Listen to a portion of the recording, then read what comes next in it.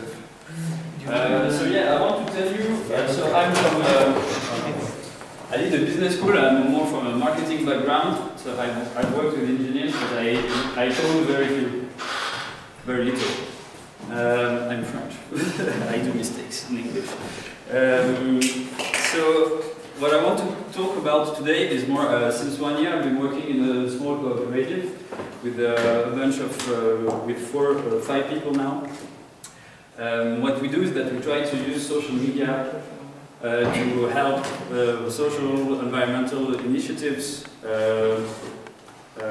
have cooperations growing around them, which is quite different from what I think social media is used for by brands. And I just want to first tell you quickly what's my experience, the methodology we use in the cooperative, then the context in which we do it, which is quite different from what we want to achieve, in my opinion.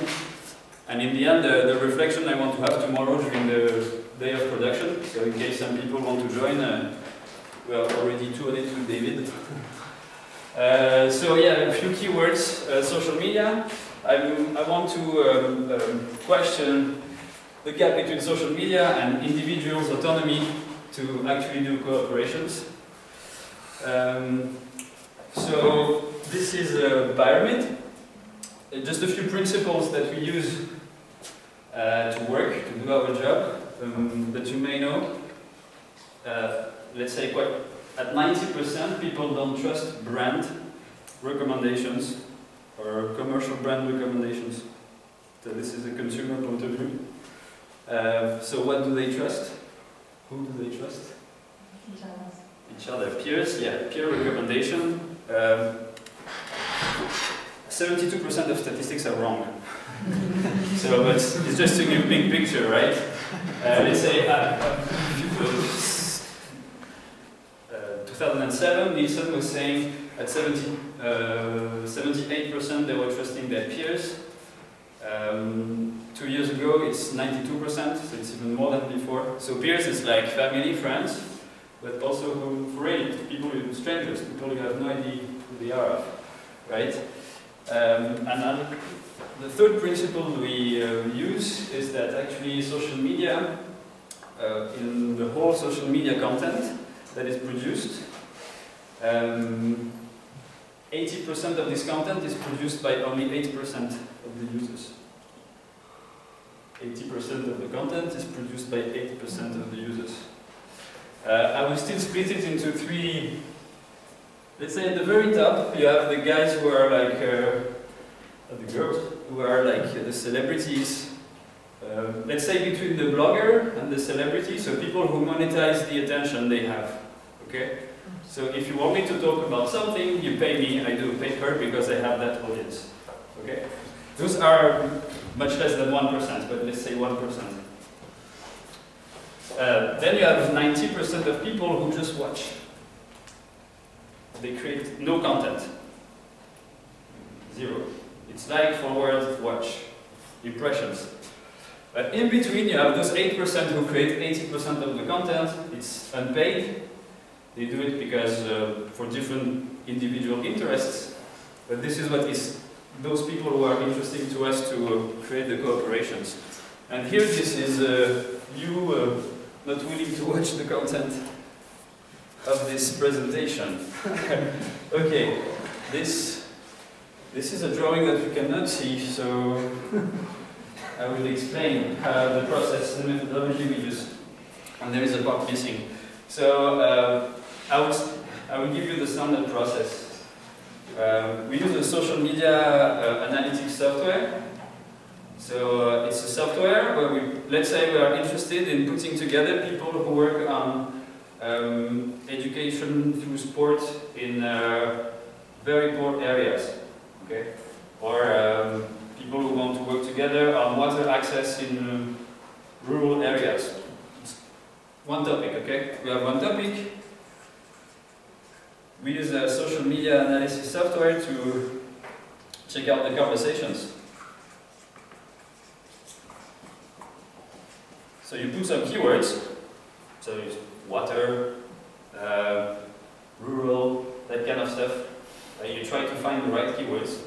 And then, with those keywords, it can be, I put hashtags, it can be different stuff, right? Let's say you get 10K conversations, 10,000 contents, so it can be tweets, posts, coming from forums, any conversational channel, right? So we check out those conversations, now we know where it happens, right? Because with the software you know the location actually. The location is the platform. Or it's a person with a community around, it depends. So you have the where. You also have the when, because you see peaks of conversation. Oh, this day there is a lot of people talking. Has there been an event happening somewhere? Why? So there is a when. The what is the content of the conversation itself, right? And then, actually this all is a bit interesting, but not so much. The only thing that matters to us is who. Who are the ones who created most contents there? Or had the most, created the most content about that topic. Okay? Because once we identify, let's say, maybe in the end it's just like 10 people, maybe it's 100, it depends. Because people don't talk about everything publicly. Some topics they talk about publicly, some others no. For example, investors, you will not see much stuff happening publicly in the conversational channel. I say it because I wouldn't be right in my previous job. So this is step one, right? The only goal is this, because all the rest is complicated to confront to reality. But once we have this, well, step two, we want to talk to them. But this is directly. Okay, we are in the cooperative, the people, we want to put them together, so we use the principle 3 I told you. The principle 2 and 3 together. That is like, so this who is the 8%, right? Who create 80% of the content, huh?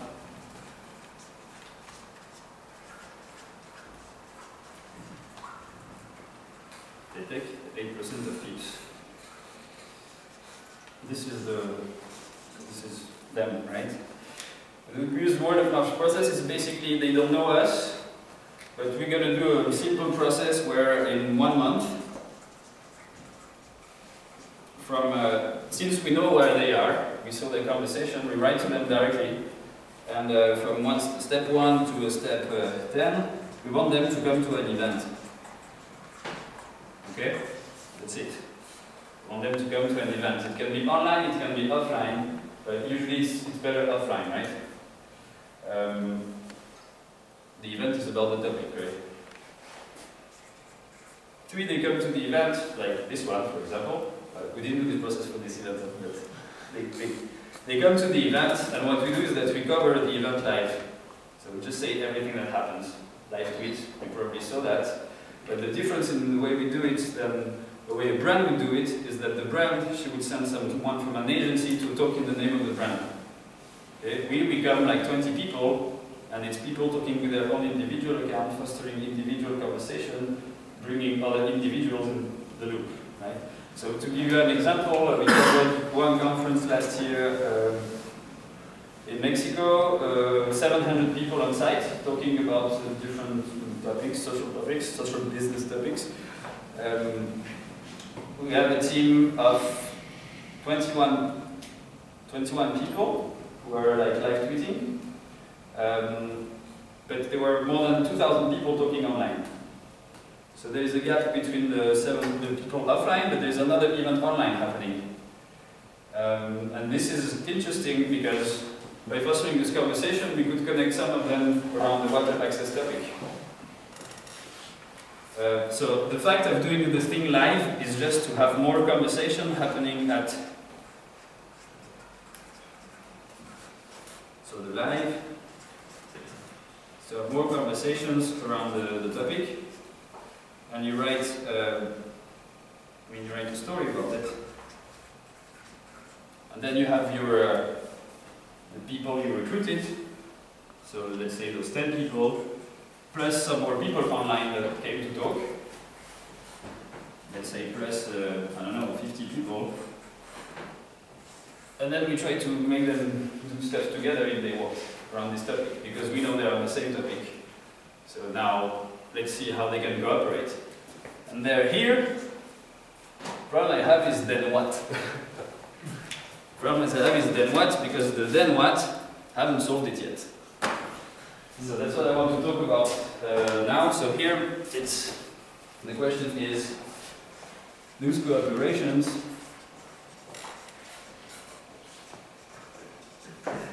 how? What can we do?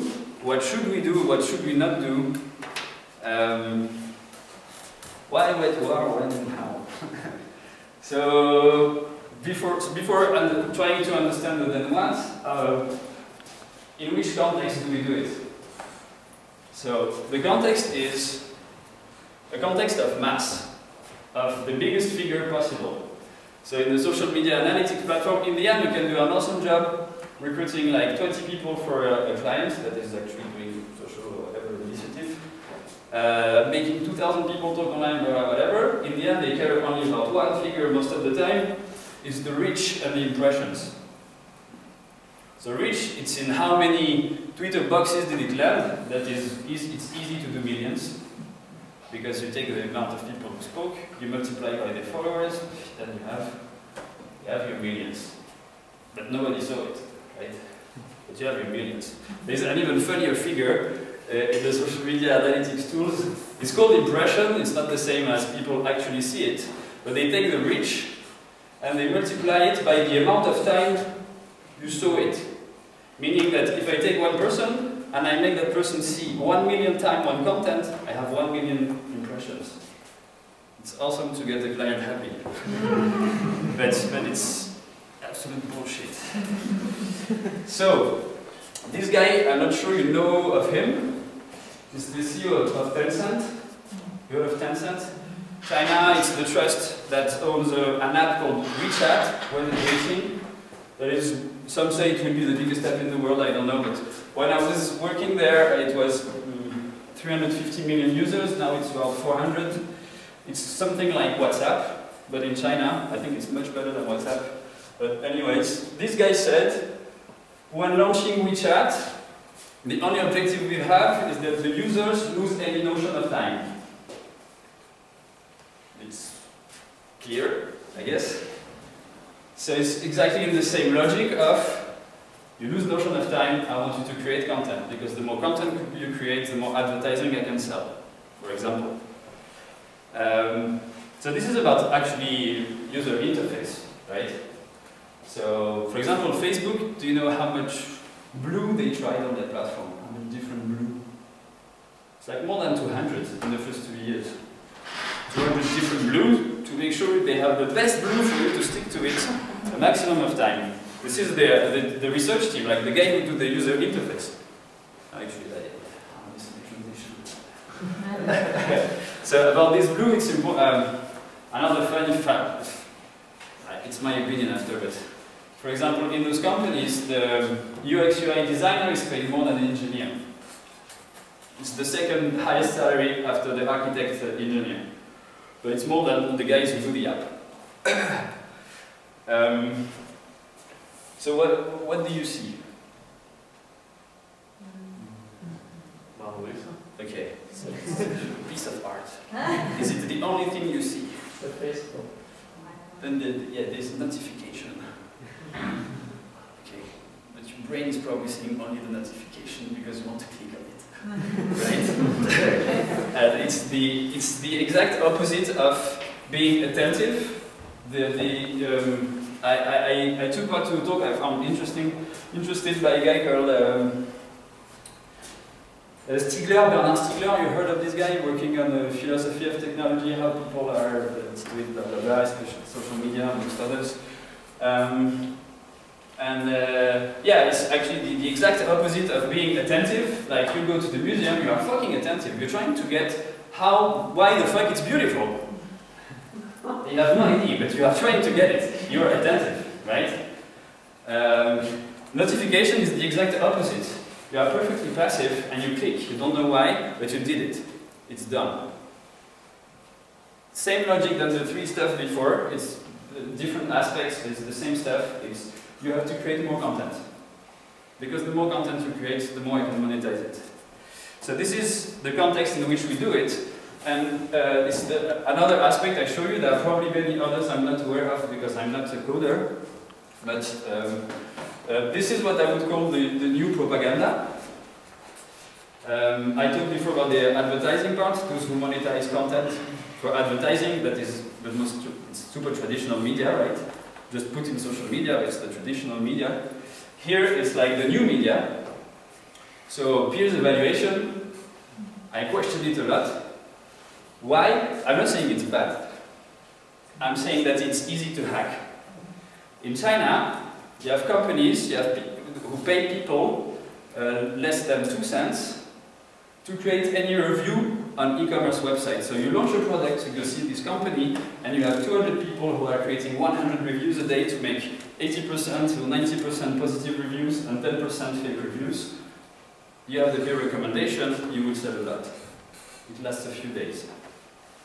Okay? It's not only in China. In Europe, the same exists, but you have to pay more attention with law. So you do it with the community, you send them gifts, and they will do the reviews for your new app that was just launched. But it's the same thing. It's just a different of mass. So pay attention to peer recommendations. It's easy to hack. I'm not saying it's bad. I'm saying it's easy to hack because the fact is that now you trust people you don't know. So it's a transition to the last part. Like this was the context in which we work with social media. It's complicated because I'm wondering how individuals who met at an event and I know they're on the same topics and they want to do stuff together, when they leave they are like, crying, it's awesome, I met you and stuff, and then nothing happens. Because when they go back to social media, nothing lets them see again the same person. There are many reasons why they get distracted. So I did several workshops and trainings in the context of my job, and I always start with what you think is an opportunity, basically what you like about social media and what are you afraid of social media. And in the afraid, the one that came the most is losing time. I explained it before, why you lose time. It's not random, it's planned. It's losing time. There is the question of digital identity that comes back a lot. Right? Here I'm making the transition to give my personal read of how we could try to imagine a social media experience where individuals have autonomy to then do cooperations together. So I give the definition of autonomy we use here is basically people autonomous, so the semantics, you know, it's like from Latin, nomos is the law, auto like for self, so you do your law yourself for yourself to move in the life, okay? So it's basically being informed and not coerced, like not forced when you want to do something. That's it, that's all I mean. So you don't see it, but it's Fukuda Keiko, the oldest judoka in the world, 99 years old, she died. Why I'm using this? It's actually more like to talk about I should start with the who actually. From an individual point of view, I want to do stuff with others. Firstly, the who. What I would like to underline is the fact that the social media and social networks, the way they are crafted now, they put a lot of emphasis on the weak links. So weak links is like all the people who are not your first circle, but your second, third circle, like friends, friends of friends, friends, friends, but you forget the strong links.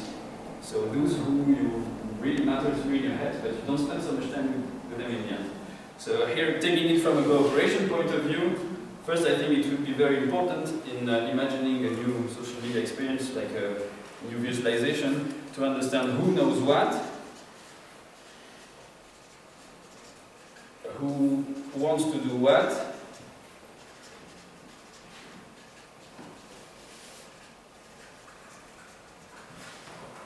and making sure the difference between the strong and the weak links. Understanding it well. I don't elaborate on it because it's the topic of backfeed. I think I would like to know more about the tool and stuff because it's really what I think is important is that I want to do some stuff and I never manage to do them because I've been distracted by other stuff in this whole flow of information. But I think that part of the answer is that I'm always reminded what is the weak link and what is the strong link for me to move on. So the who. So you have those people, maybe you identify that for your project you need those 5 people, okay? Wherever they are. So the what. So this is actually the slide for the what. I would say that's something that, I'm in the social media context, not in cooperation in general. So what you can digitalize at some point. In the real life, to move on, I just propose one grid. I'm not giving the meaning of life. So you have need knowledge, like to achieve a goal. Like in 6 months, I want that we launch this APP that will solve hunger in the world. So it's a mix of, I propose a mix of 3 things: knowledge, know-how, and in French we say savoir-être. It's like know how to be, know how to behave. So it's like savoir, savoir-faire, savoir-être. So I'm translating French like a bit stupidly, but it's like knowledge, know how to be. I try to decline it into the web, so let's say that knowledge is a wiki. Okay, you have knowledge there. Know-how in digital could be like a tutorial, step 1, 2, 3. So that you have your recipe and you produce this. And know how to be could be, for example, a storytelling on TED. You know, then you cry and you're like, I can completely change after watching this video. So it's examples of declination on, in terms of content. So to move on, we already have options. Okay, just how we put them together. Why I show that person? Because 99 years old. Yeah. People watching the ground and trying to do stuff.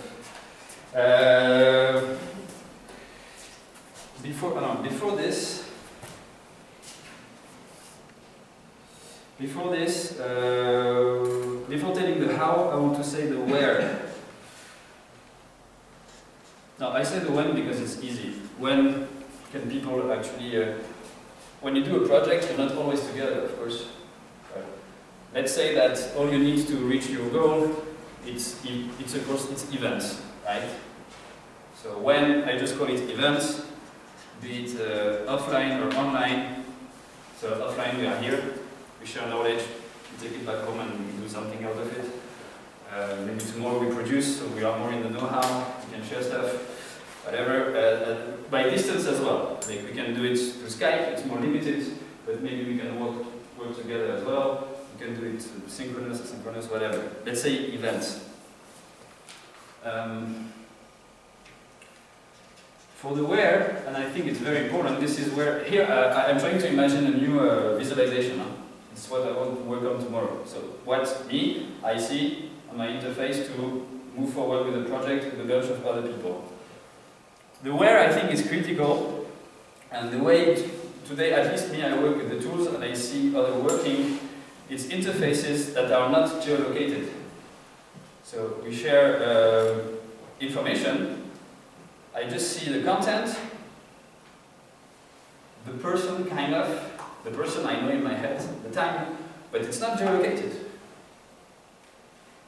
And I mean, the biggest power that still exists in the world now, even though there is the third ICT revolution, it's maps. It's like maps is power, a geographical map. There is nothing more powerful than the map. With the map you do war, you do whatever you want, you know where the resources are, and there is nothing more powerful than geography when it comes to resources. So just being alive and doing stuff in life. So put it in simple words, the way I imagine it is like, wherever we show this, the people, the what, the when, somehow we need to show them where it is, but on the map. So this is Africa, this is France, this is Europe, this is blah blah blah, China, whatever, here. So maps is so powerful, right? Because I put Europe at the center.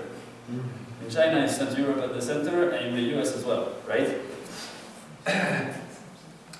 And last is the how. For the how, I use the model I like.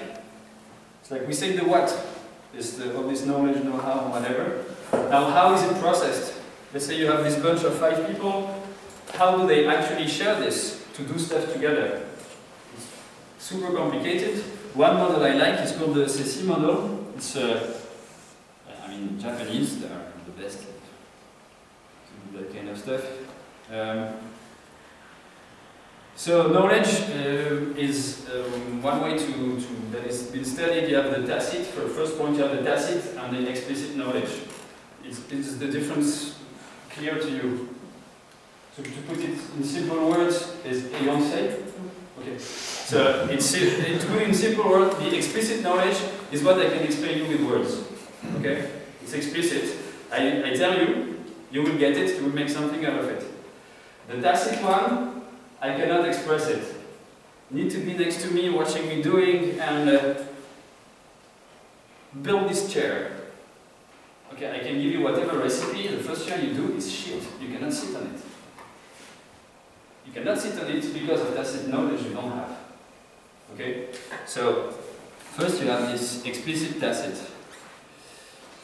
So let's say it's an Exodus. It's too long? Okay, I can stop that. We can work on it tomorrow. We can work on it tomorrow. Yeah, that's fine. You have now the 5 aspects, these are the main aspects, right? Yeah, it's agreed, just to basically the end of what I want to say, it's agreed that can be translated into formats of workshops, basically, of different workshops. But I can explain tomorrow if you want to work on this. We spend some time debating on it, on part of the stuff at least. That's it. Thank you, sorry for being too long if I was too long.